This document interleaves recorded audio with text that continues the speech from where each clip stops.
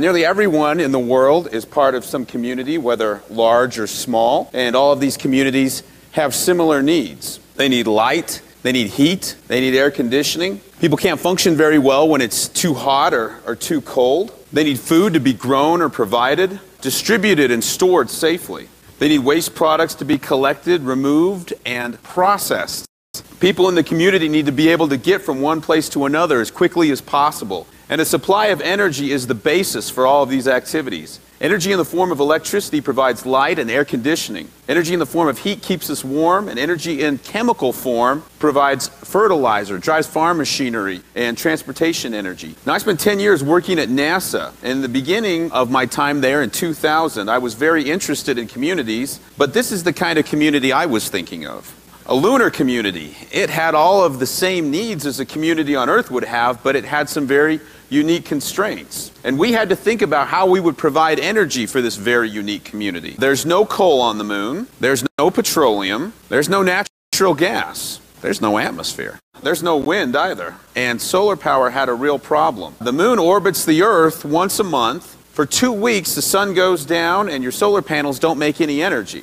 If you want to try to store enough energy in batteries for 2 weeks, it just simply isn't practical. So nuclear energy was really the only choice. Now, back in 2000, I really didn't know too much about nuclear power, so I started trying to learn. Almost all of the nuclear power we use on Earth today uses water as a basic coolant.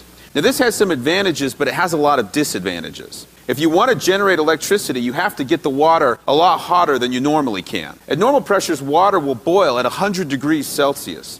This isn't nearly hot enough to generate electricity effectively. So water-cooled reactors have to run at much higher pressures than atmospheric pressure.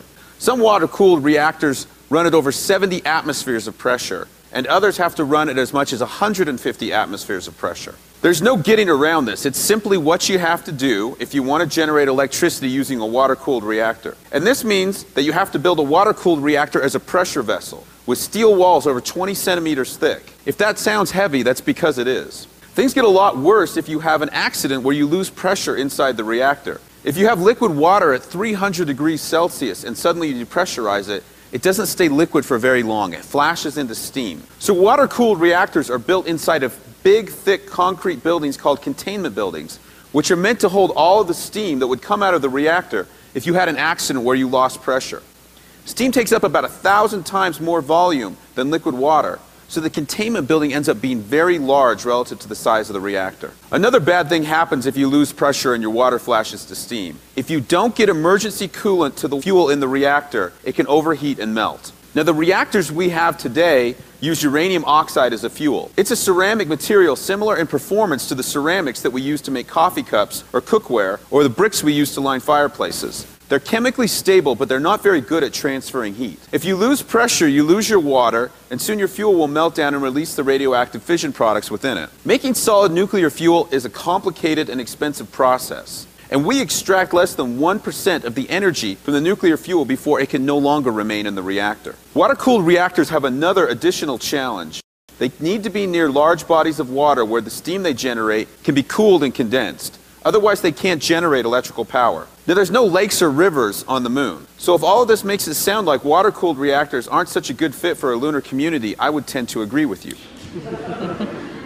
You see, I had the good fortune to learn about a different form of nuclear power that doesn't have all these problems for a very simple reason. It's not based on water cooling, and it doesn't use solid fuel. Surprisingly, it's based on salt. One day I was in a friend's office at work, and I noticed this book on the shelf, Fluid-Fueled Reactors, and I was interested and asked him if I could borrow it. Inside that book, I learned about research in the United States back in the 1950s into a kind of nuclear reactor that wasn't based on solid fuel or on water cooling. It didn't have the problems of the water-cooled reactor. And the reason why was pretty neat. It used a mixture of fluoride salts as a nuclear fuel, specifically the fluorides of lithium, beryllium, uranium, and thorium. Fluoride salts are remarkably chemically stable. They do not react with air and water. You have to heat them up to about 400 degrees Celsius to get them to melt, but that's actually perfect for trying to generate power in a nuclear reactor. Here's the real magic. They don't have to operate at high pressure, and that makes the biggest difference of all. This means that they don't have to be in heavy, thick steel pressure vessels. They don't have to use water for coolant, and there's nothing in the reactor that's going to make a big change in density like water. So the containment building around the reactor can be much smaller and close-fitting. Unlike the solid fuels that can melt down if you stop cooling them, these liquid fluoride fuels are already melted at a much, much lower temperature. In normal operation, you have a little plug here at the bottom of the reactor vessel. This plug is made out of a piece of frozen salt that you've kept frozen by blowing cool gas over the outside of the pipe. If there's an emergency and you lose all the power to your nuclear power plant, the little blower stops blowing, the frozen plug of salt melts, and the liquid fluoride fuel inside the reactor drains out of the vessel, through the line, and into another tank called a drain tank. Inside the drain tank, it's all configured to maximize the transfer of heat, so as to keep the salt passively cooled as its heat load drops over time. In water-cooled reactors, you generally have to provide power to the plant to keep the water circulating and to prevent a meltdown, as we saw in Japan. But in this reactor, if you lose the power to the reactor, it shuts itself down all by itself without human intervention and puts itself in a safe and controlled configuration.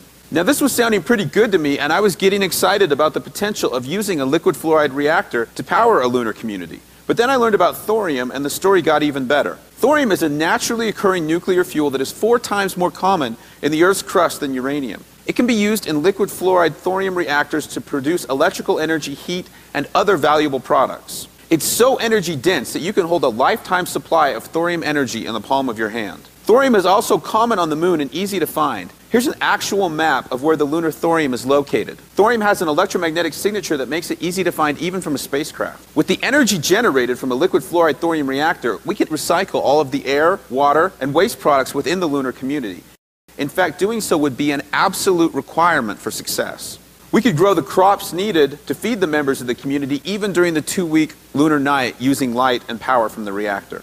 It seemed like the liquid fluoride thorium reactor, or LIFTR, could be the power source that could make a self-sustainable lunar colony a reality. But I had a simple question.